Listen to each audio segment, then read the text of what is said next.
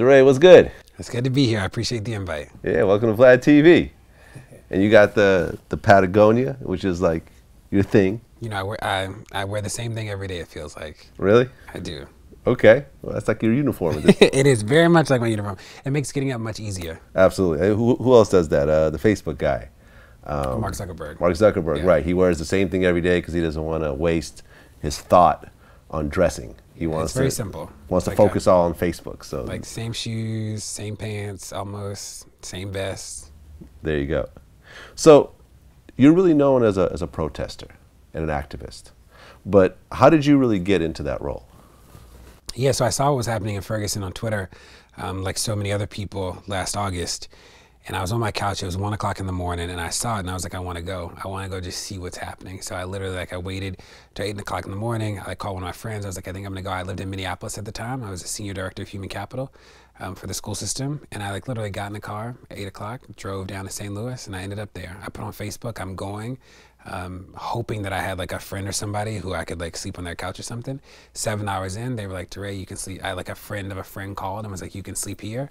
And I became somebody who was down there. I wouldn't even call myself a protester on the first day.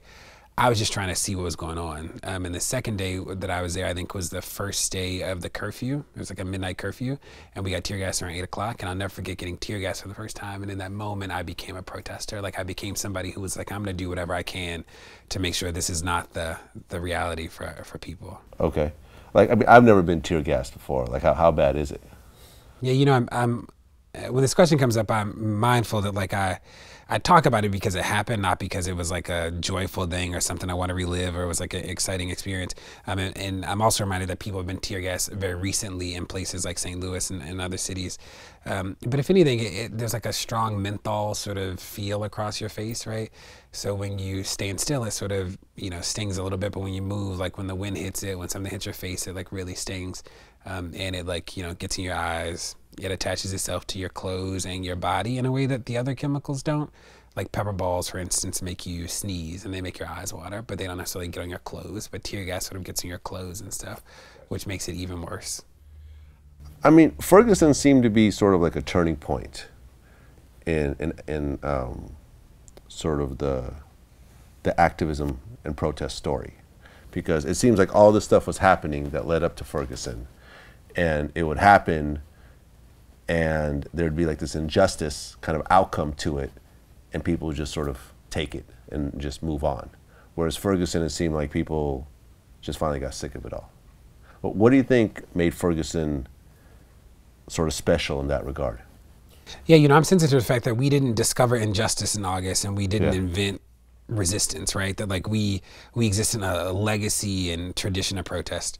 I think what made it different was that, you know, I don't think the people in the early days didn't come out to fight the police, right? They came out to mourn, and the police came to fight the protesters, which is an important sort of thing to note. And also that like social media just allowed people to organize differently. So like not only were there tons of people on the street, but we could organize and come together and sort of understand what was happening and sort of push back on these dominant culture narratives in the media in ways that people just didn't have the tools to do before.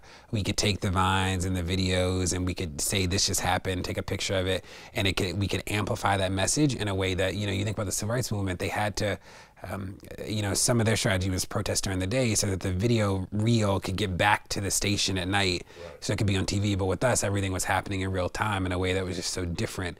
And we could say to people like, this is happening right here. Like we are getting tear gassed because the police are killing people.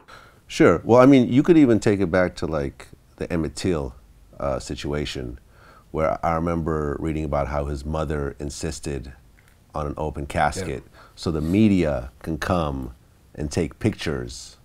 And I don't know if there was video back then or not, or I don't know how widespread it was, but to take photos and to get that message out there to see what was happening. Yeah, it just wasn't instant in those days, right? No, not at all. And all of a sudden it is instant. So like when the police do something, it's like, you know, we can make things go viral in a way that concept was just so different, you know, 50 years ago. Yeah. I mean, I talk about this a lot, you know, with various guests that I have on VladTV. But for example, my theory is that things are no worse and no better than they were for the last 20, 30 years. It's just that you have the social media, you have the instant way to actually get that information out there. Before, it was very siphoned into just a few major media outlets. If CNN decided that this wasn't worth covering, then it would just literally get no coverage. There might be a local, news station out there that might cover it, and then it would just live and die within a couple of days. Whereas these days, you sort of have a different type of thing. But do you feel that things are worse now or about the same? I think that we've been telling the truth about the trauma in neighborhoods our entire lives, right? Especially the violence of the police. I think that, like you said, the only thing that's different now is that the way we tell the truth has changed, right? So we can tell the truth in social media spaces, which allow us to amplify those messages in ways that people just literally did not have access to before. And that's the only thing that's different.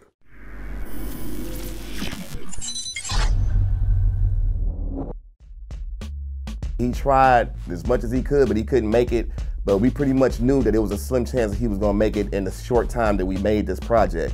So we just kept moving, and it's us four on there. A heterosexual man doesn't mind planting seeds of being gay in your mind, of himself, just in order to propel himself with popularity and money. Do you know who does this? In this society. Do you know who else does this? Who? Daylight. Ah,